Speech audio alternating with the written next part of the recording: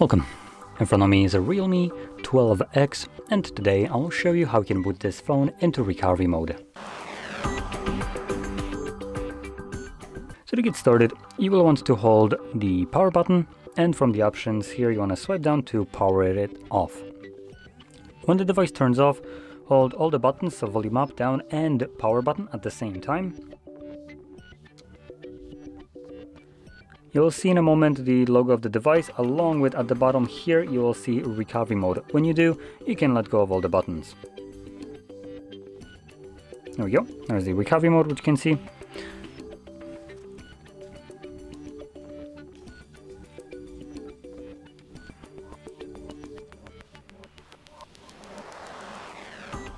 From here, tap on your desired language, and there we go, there's our recovery mode. Now in here we don't have very many options, we have just format data, which is virtually a reset of the device, and then two different ways of leaving this mode, reboot or power off.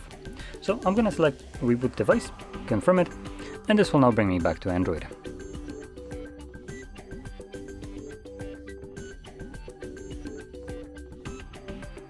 And as you can see, we're now back in Android.